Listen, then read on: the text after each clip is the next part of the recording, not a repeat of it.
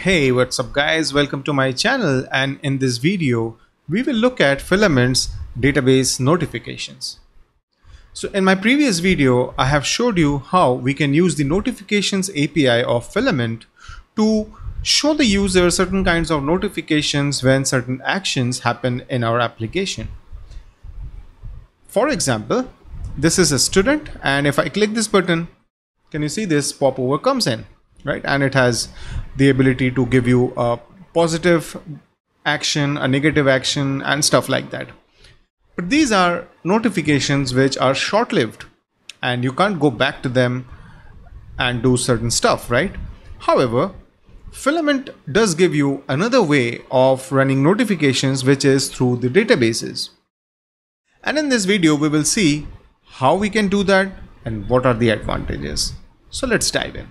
So inside our Filament application, if I go into my filament.php file, as you can see, there is one key called database notifications. If I turn this to true and if I refresh my application, all right, it doesn't have the table, which is something which I need to do, which we can get using PHP artisan notifications table.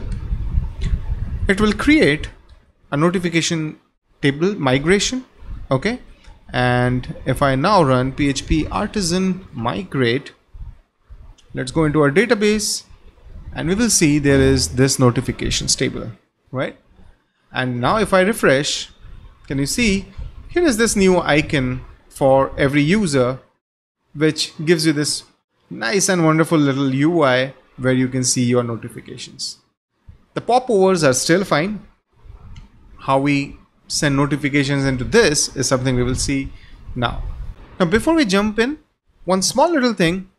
So the database based notifications, we saw that we can enable or disable it using this flag, and this poll interval is also quite interesting. What it does is it will make a call to the server to just check if there are new notifications or not. And you can, based on your applications, I would say usage, you can bring it down as low as possible. For example, even 5 seconds if required. But do note that it is going to make AJAX calls, so there will be continuous queries. And if you have a very busy application, I would think you should bump it up. But yeah, a completely configurable option based on what you're trying to do. Okay, with that out of the picture, let's see how the notifications can be sent. I'll open up my attendance widget. So student attendance widget is what we have over here. Now we can see we have a lot of things happening over here, and like all other APIs of Filament, sending a notification to the database is very easy. How do we do that?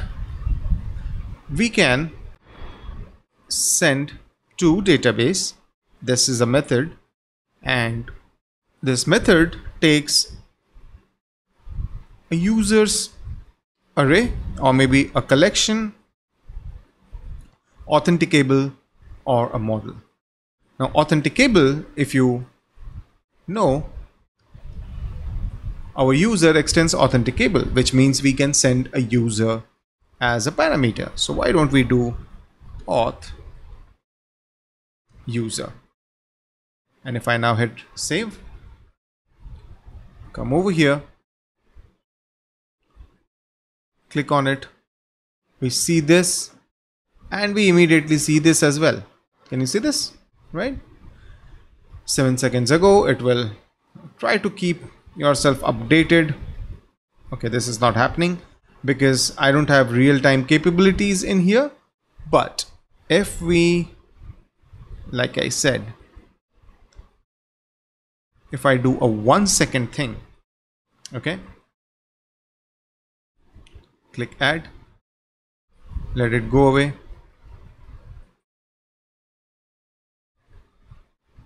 click over here, can you see this keeps changing? Because again, you should know what are the pitfalls, but this is what is happening. It is making an AJAX call every second, and you can control the frequency using this. But having said that, it does give you some real-time activities, right? And you can push it to multiple users, and that is how they will be notified about anything which is coming over here.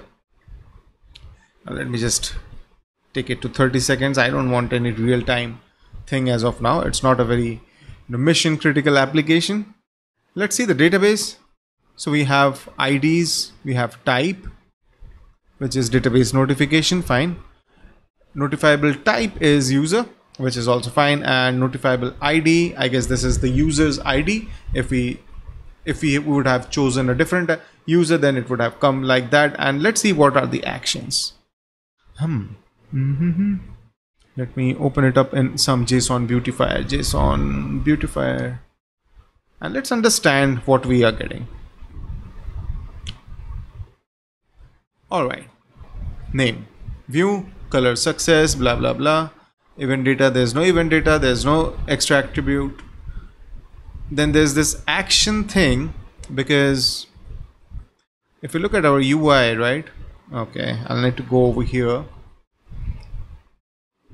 It needs to know what it is supposed to do with those buttons, and hence it keeps that track. So again, right, this is what I actually wanted.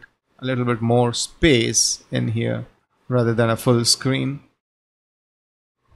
So undo, again it says that the color is danger, event is undo increment, and then quite a few things.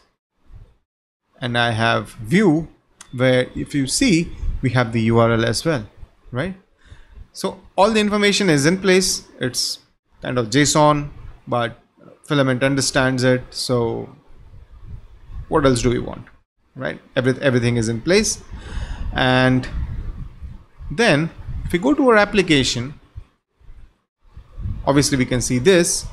If you want, you can mark all as red. Okay, what that will do is, the counter goes away, and red at those null values are now replaced with actual timestamps. So you have created at, you have updated at, and you have your red at as well. And obviously you can individually delete a notification, which will mean one row is gone. And if you have, just for the sake of an example, right, clear, we have 4 notifications, correct? We have 4 rows over here. If I go over here and say clear, everything is done, right? So as you can see, a lot of things are available with us when it comes to the database based notifications of Filament. So it gives you a lot of features out of the box, and believe me, these kind of things, to build it from scratch does take a lot of time. So one more reason to use Filament. So that's about it, guys. That's what I generally wanted to cover in this video and even in this course. Now obviously I haven't covered everything which is there in Filament, because that would have been a very long course, but I have tried to cover everything which you need to know to start building your application. Our school management application is right now in a stage where we have covered a lot of basics of Filament, how relationships works, how the forms are created, tables, filters, and a lot of things. And there are so many things which you can explore. There are plugins which you want to explore, right? So yeah, the world is open for you, but this course is all about the basics of Filament and how to get started. If you like this video and the course overall, then do mention in the comments.